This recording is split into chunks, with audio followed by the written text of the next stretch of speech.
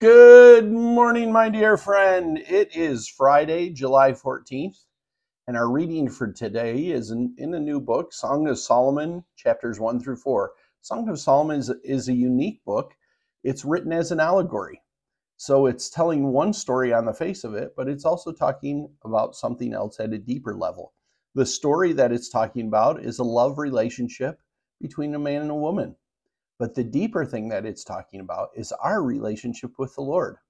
And in chapter 1 and verse 4, it says, "Draw me after you. Let us run. The king has brought me into his chambers than others. We will exult and rejoice in you. We will extol your love more than wine.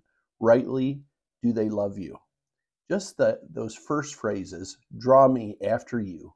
Let us run." I think all of us have to come to that conclusion. It's the Lord's drawing that brings us to a place of relationship with him. It's his initiation, in other words.